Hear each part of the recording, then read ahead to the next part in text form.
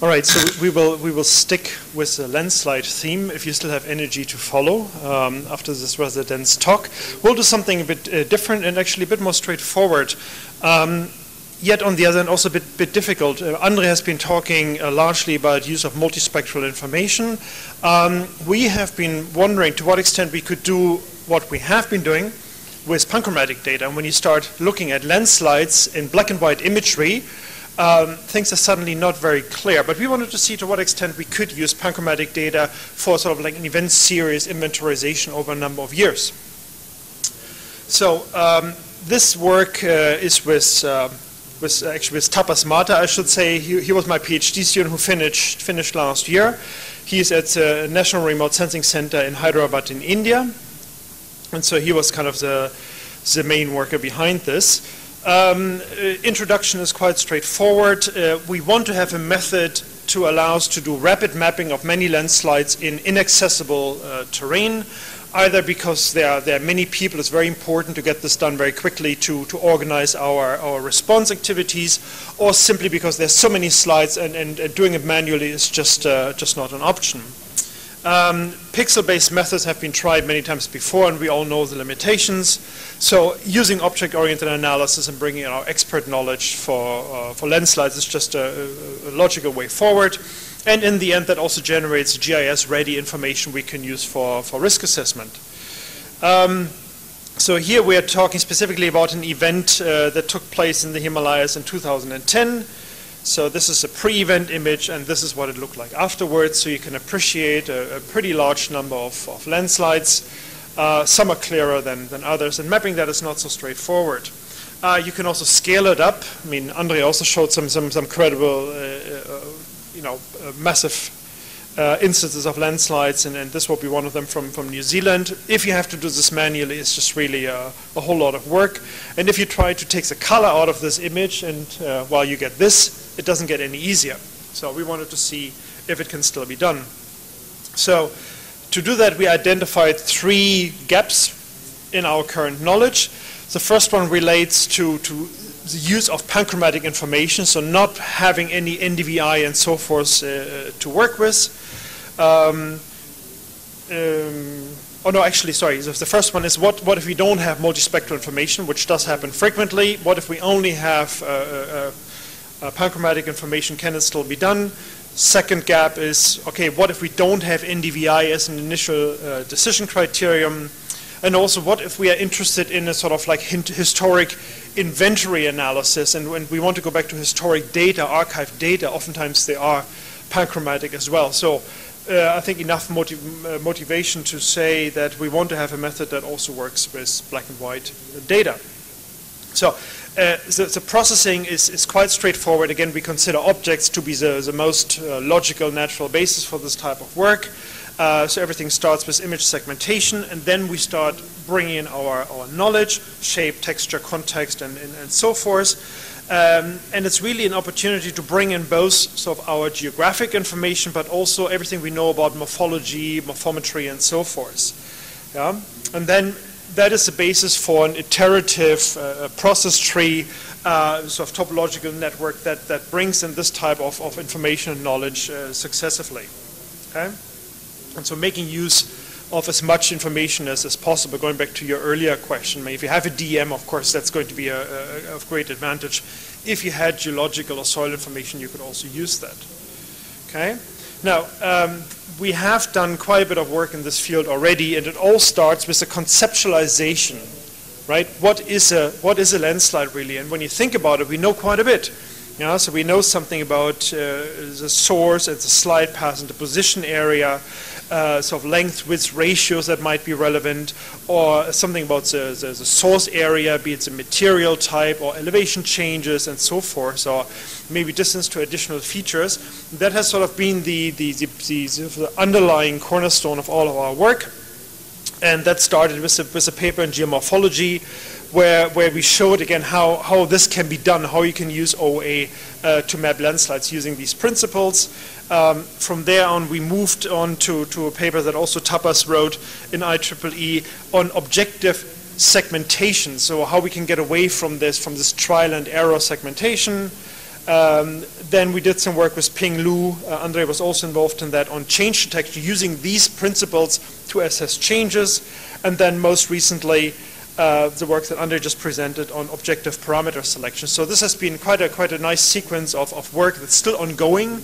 Tomorrow I will talk about a study where we use LiDAR data, for example, using OA and LiDAR data. And currently we're also working with PS INSAR data to try to see if it can also be done with this type of radar data. Now, we did this work in the Himalayas, so very close to the northern edge of the country, really. And we have two different study areas, Okimas and Almora. The methodology is quite straightforward. You see it's a basic change detection between two time instances, so a pre and a post image, where we do the initial segmentation based on the post image, so where the landslides are in. And points to pay attention to is really that we have to use brightness initially because we do not have NDVI as an initial decision criterion. So brightness is a very tricky animal, as you know that. It's highly variable. It's not nearly as robust as NDVI. And down here, closer to the bottom, this is where we bring a lot of texture information because this is a highly used area with lots of tea gardens and agricultural terraces and so forth. So again, texture is your only way to get rid of false positives there. And this kind of contextual information in conjunction with texture turns out to be critical. If you want to do any change detection, it requires some pre-processing, as you all know. We did auto-rectify our image, starting with a post-disaster image and using a 10-meter DM generated from Cartosat data, so the Indian Cartosat satellite. Then we did an image-to-image co-registration, top of atmosphere, a reflectance calculation, a histogram matching, etc., before we did our segmentation and OA processing. Now, this is where we get to the first hurdle again. How do we segment? How do we segment objectively? Most of you will be familiar with the work by Lucian Dragut et al., this ESP tool, the estimation of scale parameter tool. It gives you this chart, and then you kind of have to pick and say, well, is it going to be that value or that value? It gives you kind of one relevant scale parameter. The problem is that in most images you have more than one, right? So we've always struggled with this kind of concept. So Tapas has been working for quite some time on this, and together we developed this, what we call a Plateau objective function, which is a test where you do a range of different segmentations, like 50 different segmentations, and then you test each segment for internal variance, and also using Moran's I, which is a measure of spatial autocorrelation between adjacent segments. The idea is that you're trying to find scale parameters which really gives you the most optimal balance of these two values, and there can be more than one. So what you end up getting is a chart like this, and you see this little dotted black line. This is simply the standard deviation of all these 50 values. So we consider this to be our plateau, and we say any peak above that will represent a significant scale parameter for the given image. Right? Now, here it looks quite good. I could also show you examples where it's less clear. Of course, picture an area where you have a large number of different land cover units of different type, but all of like similar size, and you will end up with a nearly flat line. So this doesn't always work, right? But we've used it. We also use it with LiDAR data, as I will show tomorrow, and in principle it has shown to be quite robust. So here in this case, we would use these three different peaks that are indicated here above the plateau, and perform a segmentation and then look for specific false positives in here. And I would refer you to the paper for more details. So again, the way it works is that you start with a post-disaster image, so with a failed image, so that you see at the top of here where you have these big landslides, and you start using it as a basis for your segmentation. But if you then do a comparison of pre and post, simply using a global brightness value, this will not always work. Yeah, this has to be done locally. So what we're doing is two things. One is that we iteratively go from landslide to landslide candidate and do a local comparison. So it's a local brightness threshold rather than a global one. But also we use a sub-segmentation level. So sub-objects that you see here, and do an individual comparison, because if you average the brightness value over a large segment, chances are that you'll be missing actually most of the landslides as well. Again, some of the details, or these details, are also indicated or described in detail in the paper.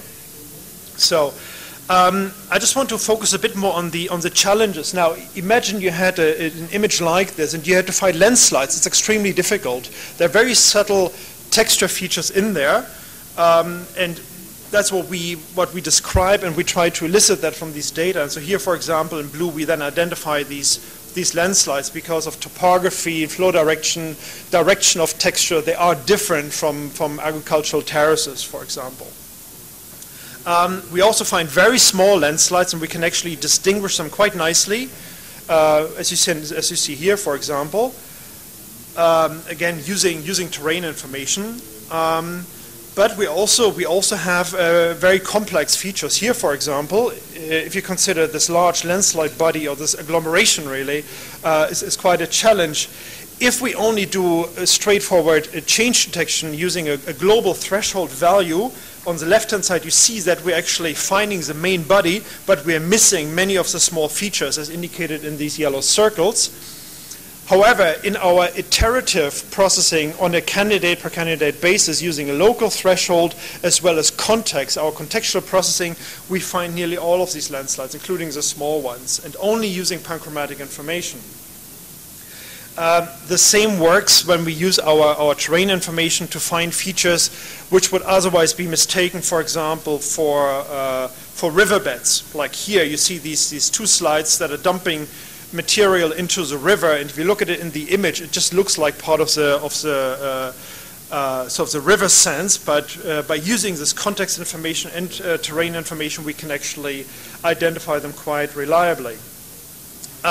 We can also trace individual landslides quite well. So here you see it over a space of a few years. We can monitor individual landslides and even see reactivation. So, for example, in the third box here, you see that there are no landslides detected, yet a year later they actually were reactivated and came back. So you can actually do a per landslide, a kind of like a inventorization and cataloging of a feature. So for results, for the Almora sites, we identified some 140 landslides automatically, some very, very small, so down to about 62 square meters. Again, sometimes you have very interesting candidates that are complex and interesting in their own right, and you can also describe those changes quite accurately. As you can see here, between 2003 and 2005, you have a kind of like retrogressive movement going sort of like upslope of these slide features. We also use this to create a landslide inventory map, and I'm only showing you part of it. I'm showing you 3 maps out of 9. So for each year, you can actually map and trace and quantify and visualize all the relevant changes related to landslides in the study area quite robustly. So there are still limitations. There are still some manual setting of thresholds, as I showed in the previous talk. But also, you know, the Plateau objective function is nice, and we considered an improvement over the ESP. However, what it indicates here are only relevant scale parameters, but what they refer to, what type of feature, it doesn't say, right?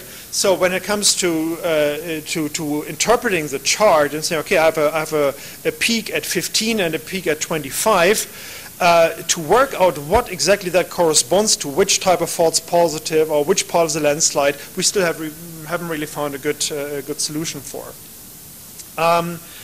On the positive note that I want to finish with, the method has been found to be accurate as well as rapid. Not necessarily a match for visual interpretation. If you are an experienced geomorphologist who's been doing stereo analysis for 20 years, we don't come close. Let's face it. I mean, there are subtle indicators in terms of brightness changes that only humans supposedly can pick up. So there's still limitation here. However, we did have a detection accuracy around about 88%. It was quite nice. And it is a semi-automatic method that provides flexibility also to the user to make modifications to adapt this rule set also for other areas. And that also makes it cost effective, especially if you don't have to track to remote areas. So with that, I would thank you. And again, I'm repeating myself, I would refer you to our website for more information. We also put some of our rule sets actually on the ITC OA group website, so you can actually download them and try them. Okay? So, if there are any questions, I'd be happy to try to answer them. Thank you.